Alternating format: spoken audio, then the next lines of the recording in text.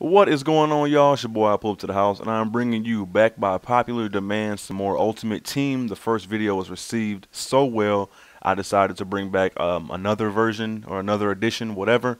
And this one was quite a doozy. The ending is hilarious, so please stay tuned through the entire video just to see. I took on a guy named Young Guns or something like that, using the Oregon jerseys again. The first guy I faced had it.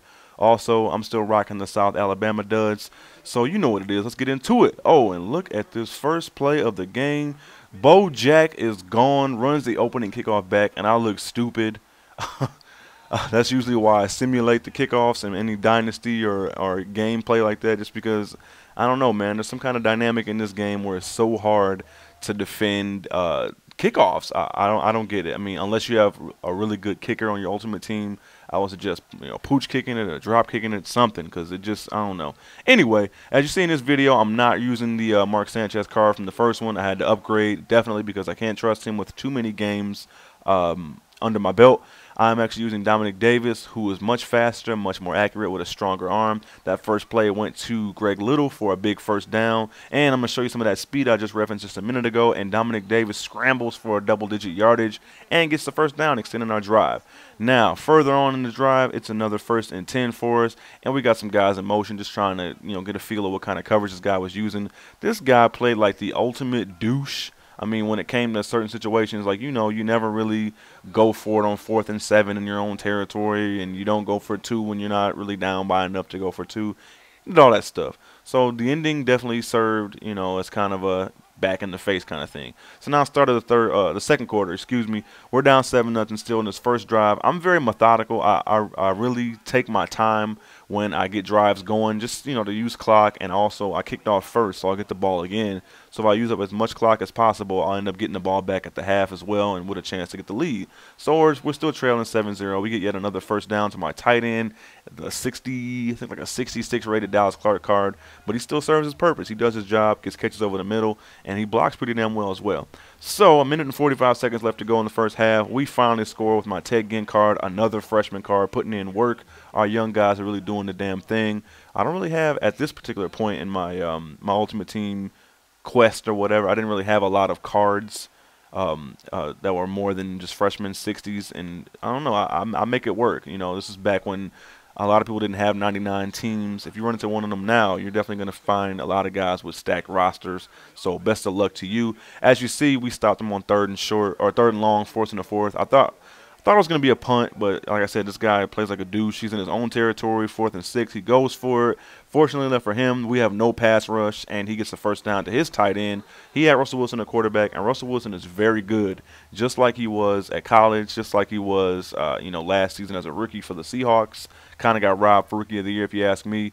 But karma strikes back in my favor because Brian McCann gets the interception for me. That's what you get for going for it on 4th down, even though the game's tied, even though it's in the first half. So take that. We're going to go down the field and try to get some kind of points before the half, just so we can have a little bit more momentum going into the second half. And I chuck it up to Greg Little, who brings down yet another big catch. Greg Little's a 77 rating, I believe. I got him in my first pack opening, and he's been pretty big. I mean, he makes catches across the middle. Look at your boy Davis, just going down the field, doing whatever he wants, doing some Willie Beeman stuff, flipping up in the air, getting flipped on his head, getting the first down, getting us in a goal-to-goal situation. We've got 8 seconds left in the first half, and Bo Jackson rushes what looks to be like, looks like it's a touchdown.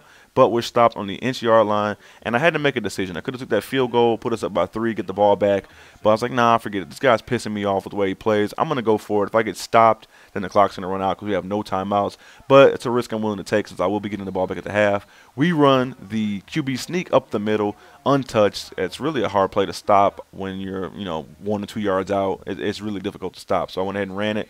Put us up 14-7 going to the half. So we got tons of momentum. I want to go into the second half, run the ball some more, use all his timeouts out, and try to get a very long drive just to put this game away. So first play of the second half, we give it to your boy Bo Jack, the freshman card who did his damn thing last week, and he rushes for a big 16 yards to start the half off, running off some precious clock and getting us in better field position. Now, Later on the drive, it's 2nd and 12. We're in the shotgun, and we're going to send, who's that, Jarrell Jackson in motion, and it's going back to him. I really enjoy doing that, sending a guy in motion. You know it's going to go to him, but it's really hard to stop. He's a shorter, speedy receiver, and the guy, looked like he was in good position, but his corner was in bad position toward the end of the play, and I got the ball. He probably shouldn't have gone with the attempt to get a user pick, and he might have knocked it down with a CPU player. Nonetheless, we get the first down, but now we're facing 2nd and 12 once again. We're back in the shotgun. We're not going to try to run the ball because he had a pretty good defense. So I run the curl route, which is so cheese. It's so hard to stop when you're running man defense, but that's the way it's designed, just to attack man defenses.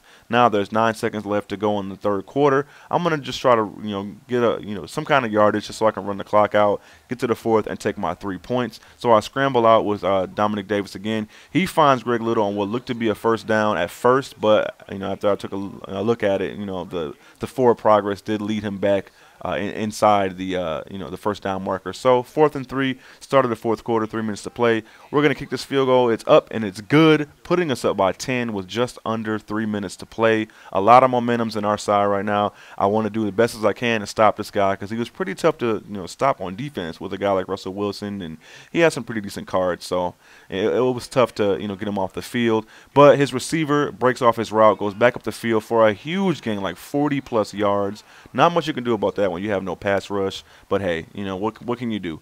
I mean, we did the best we could to stop this guy. He was pretty good. I mean, aside from the cheesy kind of douchey play he was doing, he wasn't that bad of a player. It's just, when guys play like that, going forward and going for 2 and stuff like that, it's really annoying because it's not real football, to be honest.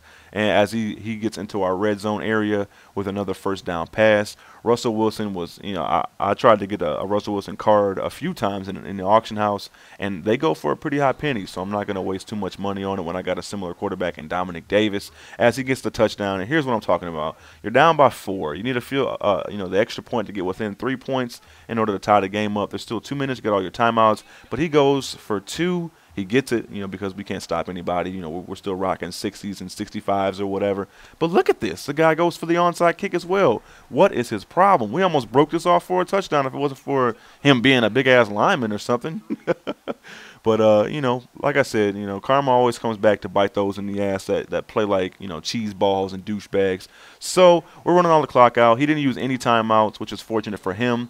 We had the third and long. We're going to run it just to make him use a touchdown. And look how this ends. Check out this amazing punt we're going to get from Brian Anger, who's going to pooch it to about the 20-yard line. Gets a very favorable bounce. And look at this idiot. He gets the ball, runs it in the end zone, and runs out for a safety. If you need to, go ahead and replay that because it's hilarious. I laughed my ass off when I saw it. It's going to lead to him quitting the game because what can you do? You got the safety, you're down by 4, and you're kicking it off. So he just said forget it and quit the game. So you guys let me know what you think. I thought it was absolutely hilarious. Karma bit this guy in the ass in the ultimate way. Don't play like a jerk and you won't get, fluky plays like that, the punt bouncing an extra 15 yards in my favor, and then you running out of bounds with it, get me the safety. So I appreciate it. Thanks for all the support, guys. Be sure to leave a like on the video if you enjoyed it. Comment, subscribe if you're new. Loyal subs, thank you so much. This is your boy, I'll pull up to the house, and I'm going to get up out of here, all right? Peace.